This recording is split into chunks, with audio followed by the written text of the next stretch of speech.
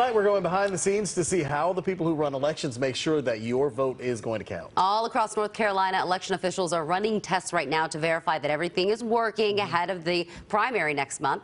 Our Capitol reporter Michael Hyland is live in Raleigh to show us. And Michael, this is a lot like watching paint dry, huh? Well, once your ballot is out of your hands, it is up to the people here to ensure that the ballots are actually counted correctly. And by showing us this process, they're also hoping to combat some of the disinformation that's out there.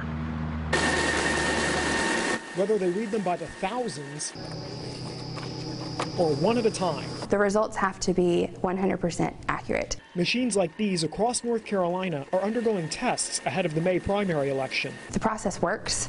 It's proven. Wake County election officials showed us what's known as logic and accuracy testing. Basically, making sure the results the machines produce match the hand count.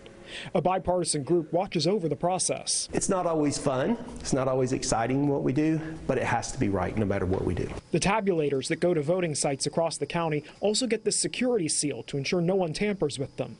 Ballots are stored in this secure area until they're ready for the voters.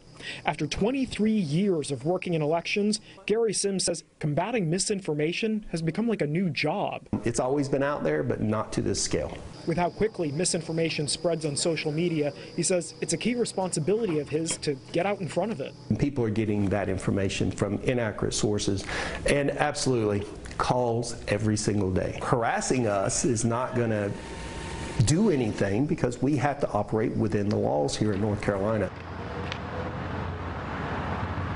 Later this month, election officials statewide will also take part in a mock election where they simulate uploading the results like they do on election night. They say it's basically like a stress test to make sure that the system can handle the large amount of data that's going to come in all at one time. Live in Raleigh, Michael Hyland, CBS 17 News. Necessary work indeed. Michael, thank you.